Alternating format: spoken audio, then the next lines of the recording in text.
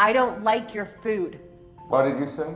I said I don't like your food, and I would like to send it back. I'm sorry to hear that. What about my food is not to your liking? Starters, you've taken the joy out of eating.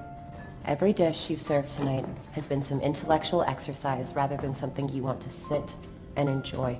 When I eat your food, it tastes like it was made with no love. No, this is ridiculous. We always cook with love, don't we? Yes, sir! Everyone knows love is the most important ingredient. Then you're kidding yourself. Come on, chef. I thought tonight was a night of hard home truths. This is one of them. You cook with obsession, not love. Even your hot dishes are cold. You're a chef. Your single purpose on this earth is to serve people food that they might actually like, and you have failed. You failed, and you've bored me.